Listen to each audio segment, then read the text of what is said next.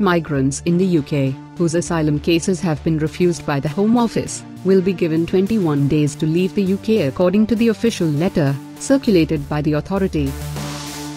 Did you know, you can help us bring you the best, up-to-date, and most reliable information on United Kingdom visas and immigration, by supporting us on patreon.com with just £1 a month, link mentioned below.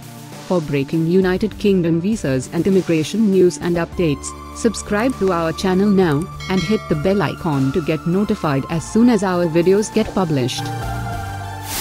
Changing the rules on immigration. An immigration bill. Points-based immigration system. Brightest and the best. The greatest place to live.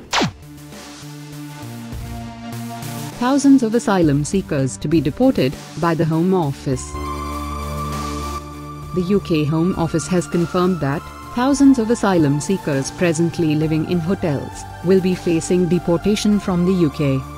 A letter from the UK Home Office confirms that deportation of refused asylum seekers will occur with immediate effect, and charities have already stated an upsurge in migrants being kept in immigration detention centres. Asylum seekers whose immigration cases have been rejected and who do not have an unresolved appeal will start getting letters to leave the UK within 21 days from this week starting 21st of September, 2020. Furthermore, these migrants usually have no recourse to public funds. Some refused asylum seekers were put in hotels financed by the UK Home Office. Other asylum seekers are having their temporary hotel lodging paid for by local authorities.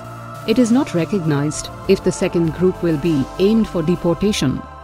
On the 15th of September, the Director General of UK Visas and Immigration mentioned in the letter to charities that asylum seekers with negative decisions would be given deportation notices with immediate effect in England.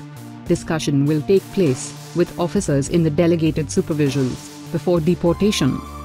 Earlier in June 2020, the Public Interest Law Centre uttered worries about the likely outcome of asylum seekers with no recourse to public funds post-lockdown. A representative from Public Interest Law Centre mentioned a human being's right to protection, care and lodging should never depend on where they were born or what documents they possess.